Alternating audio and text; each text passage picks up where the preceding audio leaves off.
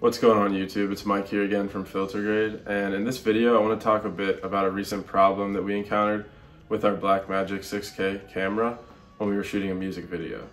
So essentially, all day we were shooting clips for the client varying in 30 and 60 FPS depending on the scene and if it was going to be slowed down or things like that.